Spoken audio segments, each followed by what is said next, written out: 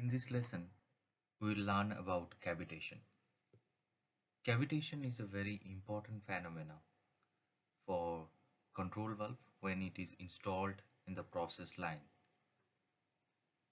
Learning about cavitation is important for a design engineer and maintenance engineer, and also from the asset integrity point of view, it is very important. So in this particular lesson, we will learn about what is cavitation, why the cavitation occurs, and how to get rid of cavitation.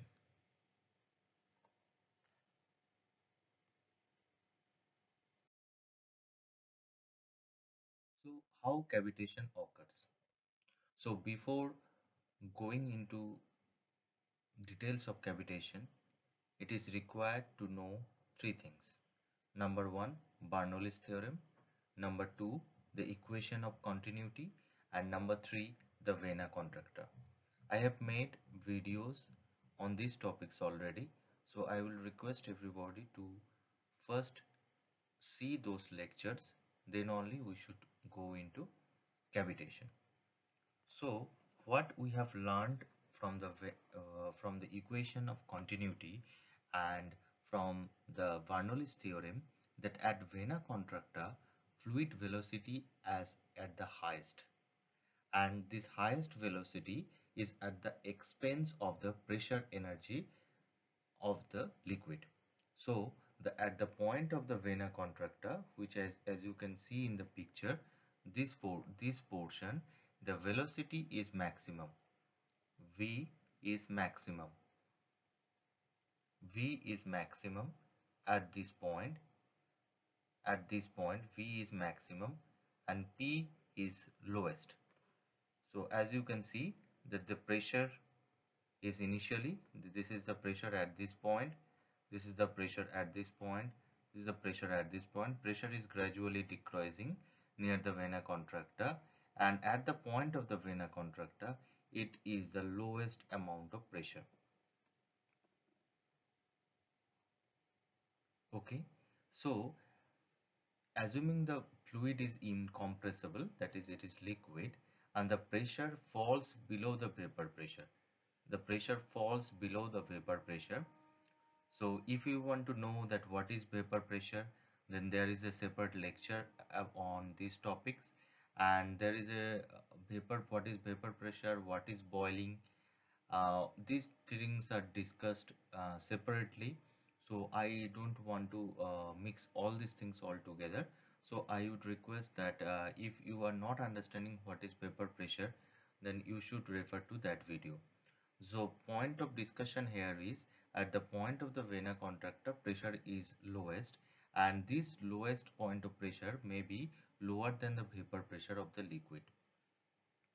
Now at the constant temperature, when the pressure of the liquid or the fluid becomes the less than the vapor pressure, that is at this point, this point, the P, the pressure is less than the vapor pressure of the liquid. As a result, bubble formation occurs. So as you can see, the bubbles forms in this fashion. So now the bubbles are formed. Now again, when the pressure recovers, or when the pressure again increases at this point above the vapor pressure, at this point the pressure again becomes more than the vapor pressure, then what happens? Then these bubbles that are formed is again collapses. This formation of bubble and then again collapsing of bubble leads to massive shock waves that are noisy and will certainly ruin the equipment. This phenomena is called cavitation. So there are so many terms associated here. Number one, vena contracta. Number two, vapor pressure. Number three, the equation of continuity. Number four is the Bernoulli's theorem. So you need to go details into it to understand it completely. And I would request every instrument design engineer and maintenance engineer to delve into this topic deeply because this is a very important phenomena for for a instrument engineer or asset integrity engineer. So similar things where we are discussing for the in the respect of the control valve, similar thing happens for pump pump also. So the if you know this thing, then pump topic will be also easier for you. So ultimately, this reduction of the pressure below the vapor pressure and again the recovery of the pressure results in the bubble formation and bubble collapsing. And in this process, shock waves are generated, which damages the equipment and pipes. And this phenomena is called cavitation.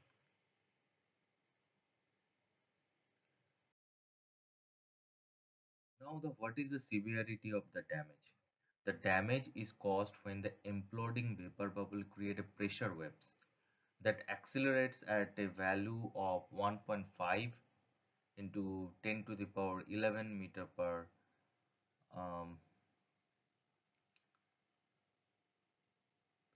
meter per centimeter square per second square, and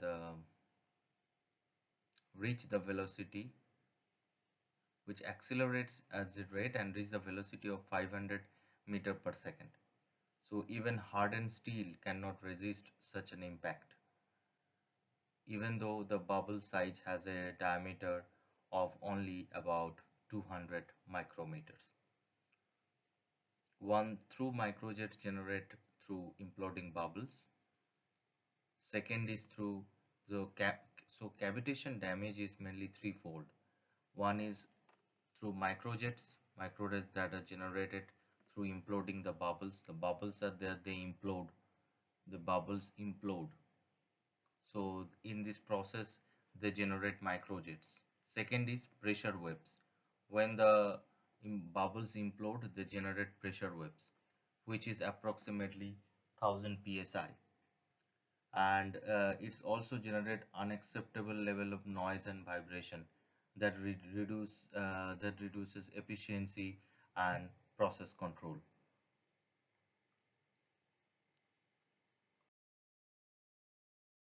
Primary factors of cavitation damage. Number one, cavitation intensity. Number two, material used. Number three, the length of exposure to cavitation. Number four is valve size. Number five is design of valve and trim. So these are the basically when you see there is a damage or cavitation damage, there are various factors that influences that damage. What is the intensity of the cavitation? Whether it is a very high intensity cavitation or low intensity cavitation. So that is one factor. Second factor is obviously the length of exposure, how long it is exposed, whether it is a certain process condition on the certain situations, which may be for 24 hours in a year or less than that. So it is exposed for that time period only, or it is a continuous exposure to cavitation. So that also primarily is one of the factor of cavitation damage. And obviously the material used, whether you are using hardened steel or steelite steel, or you are using the normal steel, or you are using a simple WCB, that is important. Also the design of the valve and trim, how the valve and design of the trim has been designed, whether there is a flow down phenomena or something like that, or it is specially designed trim to avoid cavitation. So that is also important. And also the size of the valve is important factor for cavitation damage.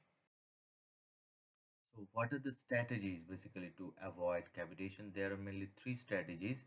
Number one is resistance, number two is isolation, and number three is elimination. So if this is a simple technique that I have formulated to easily understand the different strategies of the avoiding cavitation, because if you remember in this way, it will be very easier for you to understand the process of avoiding cavitation. Otherwise it may be all mixed up and there may be so many points and you may not uh, conceptualize the whole concept. So this is the mainly three techniques: this resistance, isolation, and elimination, and the combination of these three.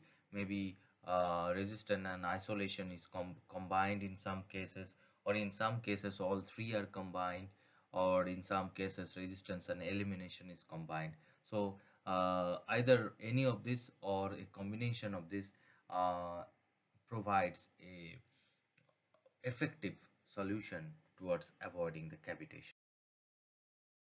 So first, resistance. So what is the resistance strategy? Resistance strategy is mainly to use material that are very hard and that have high fracture toughness and fatigue strength, or that are less vulnerable to erosion damage through other means. So this is the main strategy of the resistance, or when we say that we will avoid a cavitation using resistance, we are mainly going to use this method. We are mainly going to use the material which are very hard, like we are going to use the steelated uh, steel in place of WCV, like that. So a second technique is obviously isolation.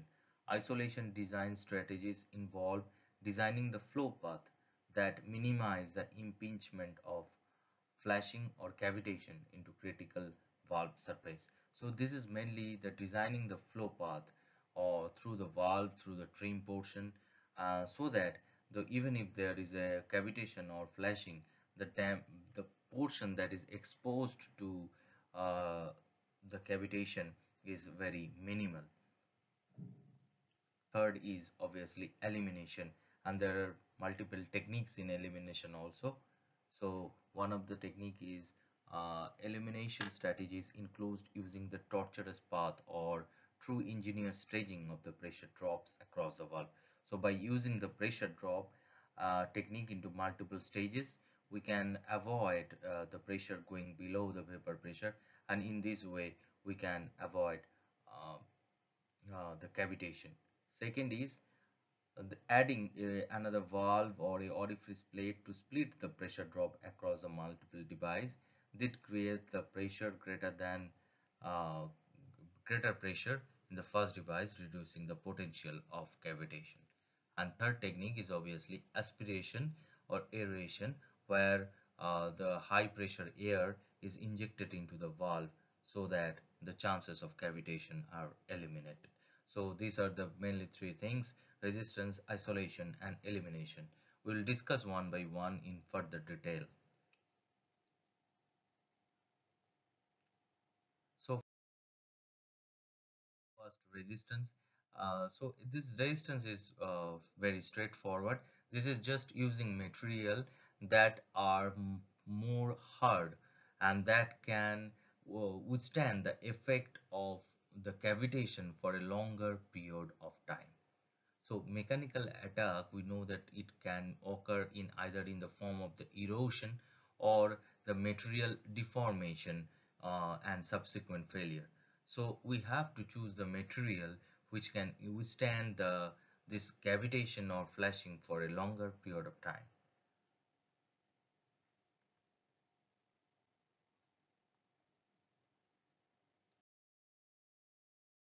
Second is obviously isolation. Isolation basically means that we are directing flow path in a way that prevents or minimizes the impingement of the process fluid on the critical surfaces. As you can see in the picture, that this is a picture of an angle valve, and angle valve is oriented in such a way that flow passes through the valve, allowing the flushing or cavitation to primarily occur after the fluid has passed through the trim. Ideally, the most energy and the potential for damage associated with the flushing or cavitation will then dissipate into the flow stream rather than come in contact with the trim or other flow passage. So as you can see that this is the angle valve and the flow is going through this path, and even if the cavitation or flushing is about to occur, this will occur in this portion of the pipe. So the valve area or valve trim area is mostly gets saved from the cavitation. Also, we can use hardened material in combination with this angular path. So there we are combining the resistance and the isolation, these two techniques, and in combination of these two techniques, obviously our resistance or avoidance towards the cavitation will improve. Make elimination.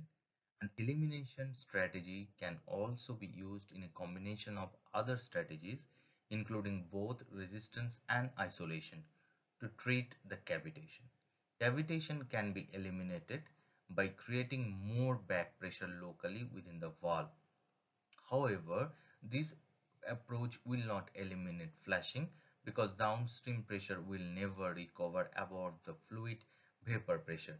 In rare some circumstances, the entire system pressure can be raised above the fluid vapor pressure for all process condition. This will eliminate flushing but may introduce cavitation.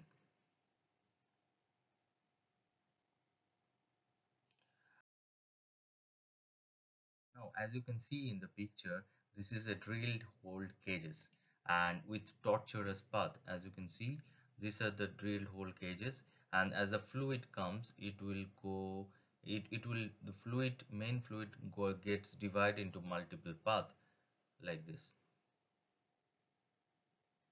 and also from this. So as you can see, this fluid gets divided into multiple path and go downwards from the center of the trim. So as a result, number one, chance of formation of the bubbles is decreased because we are increasing the pressure is not going below the vapor pressure, and also even if it occurs, the bubbles will be mainly in the center of the trim and it will affect the material. So in this particular design, we have combined the stage design strategies, that is resistance. We are using hard material, stellite material. We are using isolation because we flow is going downwards, so that even if the cavitation occurs, it will occur in the middle of the pipe and middle of the trim, and it will not affect the trim parts or body parts mainly. It will not affect it. And also the elimination by pressure staging, we will not allow the cavitation to occur. If carefully designed, the whole geometry, the diameter and spacing, it will help to isolate the individual jets as the flow passes through the cage.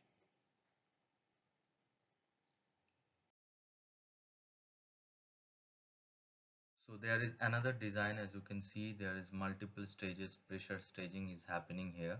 So this design uses all the approaches previously discussed with addition of axial pressure staging as the flow passes through the valve trim.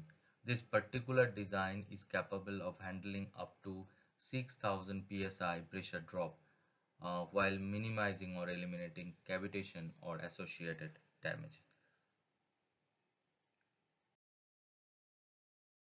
So there is we have, as we already discussed, that there is another technique that is called aspiration.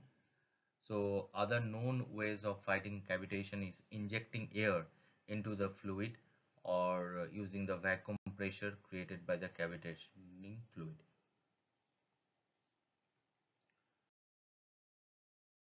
So flashing and cavitation are the thermodynamic processes resulting from the process fluid properties and process condition. It is important to know both the fluid properties such as vapor pressure.